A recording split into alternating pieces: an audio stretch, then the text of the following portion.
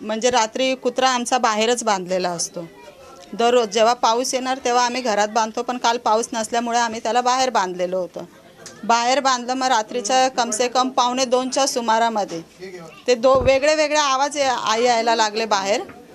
कुत्र्याचा वेगळा येत होता, वाघाचा वेगळा येत होता। मग आम्हाला कळत नव्हतं, कारण मागे बाहेर साप निघाला, तर आम्हाला काय वाटलं का साप वगैरे आला असेल, त्याला दिसला असेल तर तो काहीतरी आवाज करत असेल।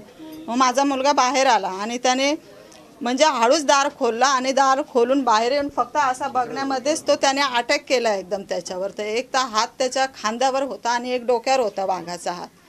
मग त्याला म्हणजे असं घाबरण्यासारखं झालं, पण त्याने हिम्मत करून त्याचा एक हात सोडवला, जो खांद्यावर होता ना तो हात सोडवला आणि दुसरा हात सोडवायपर्यंत त्याने थोडासा असं म्हणजे त्याला पंच दिला, तर तो हात सटकून त्याचा पंजा सटकला आणि पूर्ण हे जखमी झालं त्याचं। आणि त्याला म्हणजे आरडाओरड झाल्यामुळे ना तो हात पूर्ण म्हणजे एकदम डोळ्याच्या आतमधून गेला आणि उडी मारली त्याने तिथून। जेव्हा आवाज झाला ना पूर्ण बोंबाबोंब, तेव्हा तो उडी मारली आणि डायरेक्ट तिकडं निघून गेला तो।